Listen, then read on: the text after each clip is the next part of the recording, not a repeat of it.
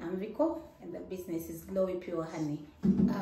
My business entails buying raw honey from farmers and then processing it into liquid honey that we pack and sell.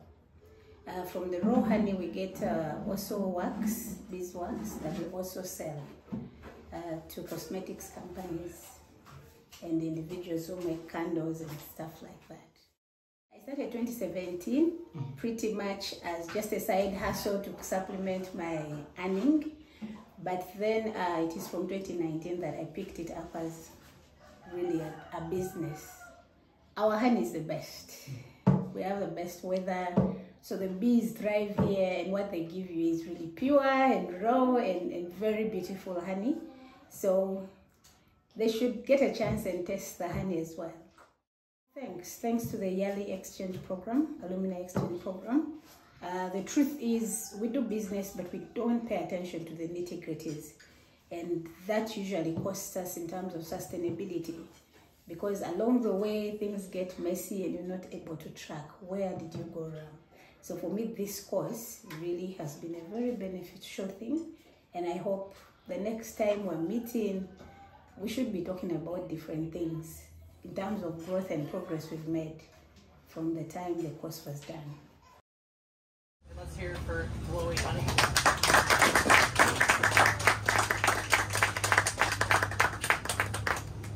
Thank you.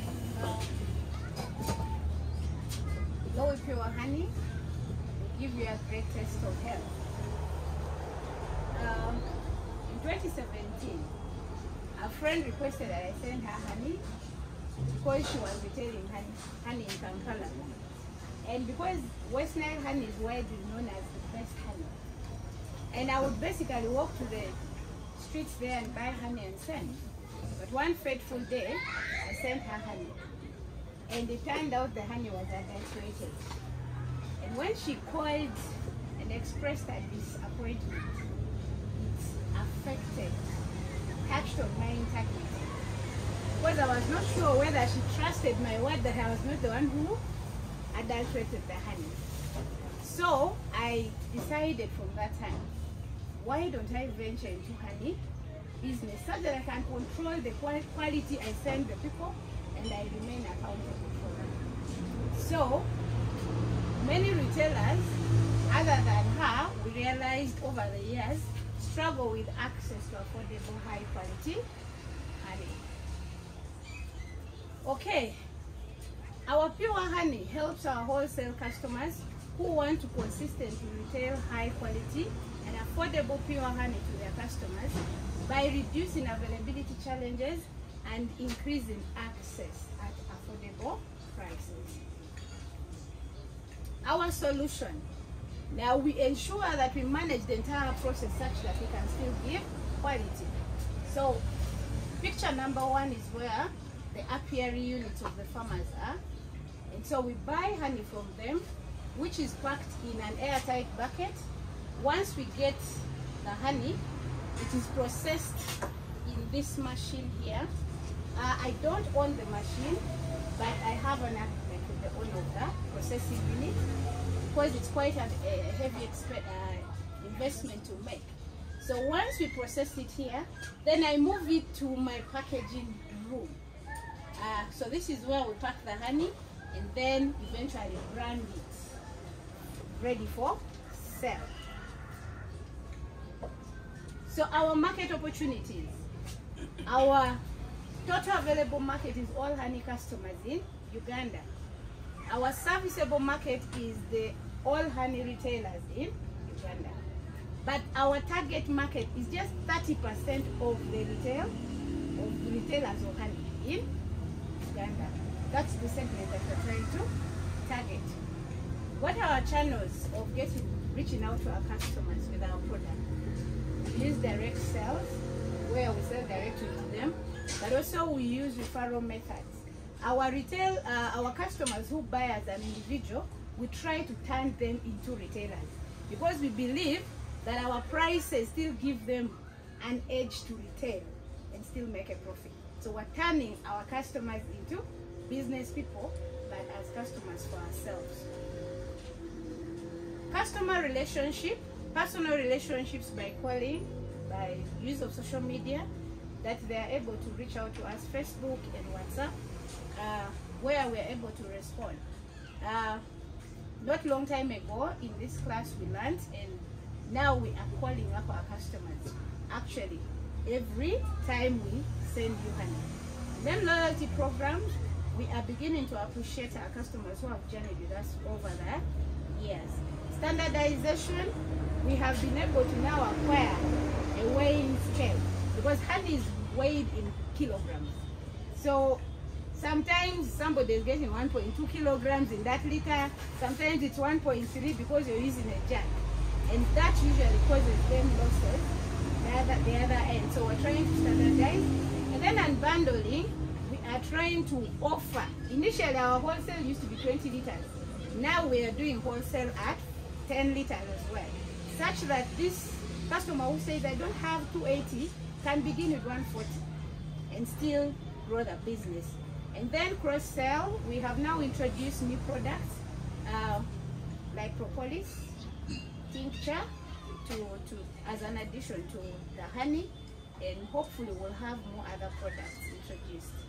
Our churn rate, we realized about 3% of our customers who don't come back, and the lifetime of our customers, we found it to be about 33 months.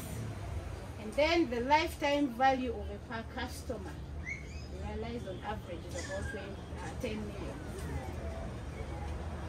Revenue streams and cost structure. The darker red is revenue, then the orange bar is the cost. In the current year, we have raised about 44 million in revenue, but we've spent close to 35 million. In year one, we are, as a projection, we are projecting to make about 60 million in revenues, but about 44 going in costs. And then year two, we are projecting to make about 82 million and costs about 66. Year three, we feel these other years we would have sorted so many other impediments. We should be hitting about 120 million revenues and about 84 million in costs. Competitive analysis, we basically have Malaika Honey, Honey Pride, Arua, who go through the same process we undertake to get that quality honey. Now the parameters we're looking at is prices, quality and convenience. But Malaika Honey in terms of pricing is very high, because partly because they're able to export and they are used to the higher pricing. Quality, they are thick, and convenience, the kind of customers we are targeting, they do not make deliveries to them. And Honey Pride, also the same thing. Their target markets are international markets, so the local Ugandan retailers don't stand a chance in terms of pricing with them. So that's where we feel okay, we can rightly compete with them.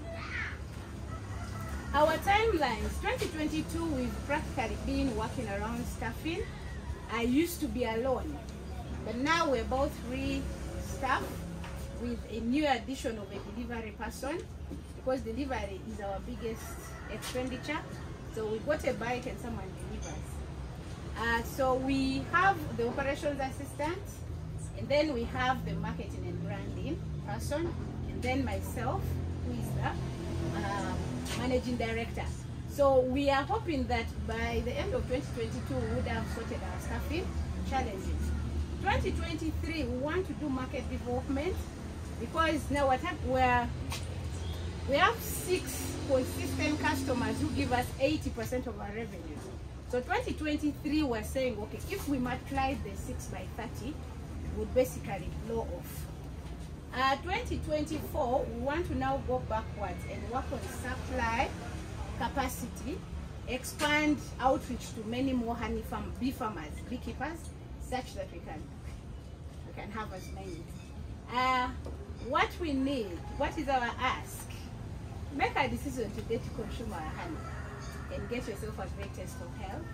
We'd love to have a financial support to build a sustainable supply capacity, particularly working with farmers backwards on quality issues.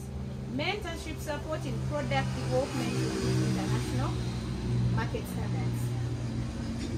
Our team, Lucky Harmony, finished O-level. She's the operations assistant with 2 years experience. Francis Adrico has Bachelor of Business Administration, the branding and marketing girl, 3 years experience. Gloria Vico, Master's Economics, Managing Director, 4 years experience. Our Facebook page, our contacts are there. You can reach out to us anytime. Thank you. Great job. We have time, maybe 1 minute for questions. Do you have any questions for Glowi Pure Honey? Now is your time to give some feedback. Thank you, Glowi. My question is simple, and you're already doing branding. Are you UNBS certified? We are not certified by UNBS.